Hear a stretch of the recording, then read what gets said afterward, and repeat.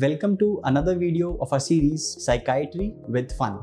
So patient Mr. D visited a psychiatry OPD with symptoms since 2 months. He complains that he feels sad since the past 2 months. But on inquiring, he says that his mood brightens up when he goes to a party. Mr. D also complains that his appetite during these 2 months is increasing and he's observing weight gain. Mr. D also complains that he's sleeping excessively. Even during the daytime, he may take frequent daytime naps. His concentration is also decreasing and there is psychomotor slowing. Mr. D complains that his arms, his legs are feeling heavier these days. And also he says that for quite some time, he feels that people reject him and they don't welcome him. On inquiring, it is seen that even benign events in his life, such as a friend not answering his call, may appear to him as a sign of rejection. So the question is, what is the likely diagnosis in this case?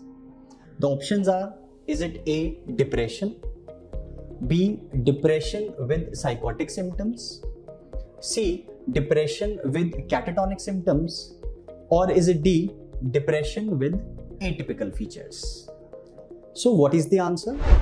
Here, if we see, the patient is having symptoms since 2 months and the symptoms are suggestive of depression. So we know in depression, the duration criteria should be at least 2 weeks. Here, the patient is having symptoms for 2 months. Now, if we look carefully, here the patient is showing symptoms of depression with atypical features, also known as atypical depression. So now let's learn the symptoms of atypical depression with the help of a mnemonic. Now, since the patient has atypical depression, that means symptoms are opposite of what is seen in typical depression. So the trick to remember the symptoms is, in depression, how would be the will of the patient? It would be usually low. So the mnemonic to remember the symptoms of atypical depression is my will high. So M is a mood reactivity. Here mood brightens in response to an actual or a potential positive event. Like in this case, the patient is feeling sad since 2 months, but when he goes in a party, his mood brightens up. Next is will, W-I-L. So W stands for significant weight gain or increased appetite. So you can remember, typically in depression, the weight is decreased, the appetite is decreased. But here, since it's atypical depression, there is weight gain or there is increased appetite. I stands for interpersonal rejection sensitivity. So patients have a long-standing pattern of interpersonal rejection sensitivity.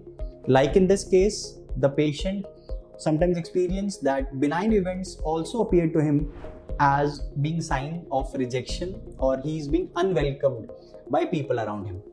So these symptoms may lead to social or occupational impairment. L stands for laden paralysis. Patient experience heavy laden feeling in their arms and legs. As in this case, patient feels that his arms and legs are appearing very heavy. So this is my will high. H stands for hypersomnia. So in typical depression, usually patient have insomnia. But here, since it's atypical, the patient has hypersomnia. So patient sleeps a lot. So maybe during the entire 24 hours, patient may sleep more than 10 hours. Or patient may sleep 2 hours more than his usual hours. So this is my will high. So this is symptoms of atypical depression. Now in treatment, it is seen that when we treat patients with atypical depression, MAO inhibitors, they have shown to have strong evidence for effectiveness. Even SSRIs, bupropion also are useful in treatment with patients of atypical depression. But TCAs usually have shown to have poor response in atypical depression. So friends, this was today's case. A peculiar Rather, I can say an atypical case of mood disorder. Hope you liked our video. Do like this video and subscribe to our PrepLadder YouTube channel for more such videos in the future. This is Dr. Ankit Goel, your psychiatry faculty at PrepLadder, signing off.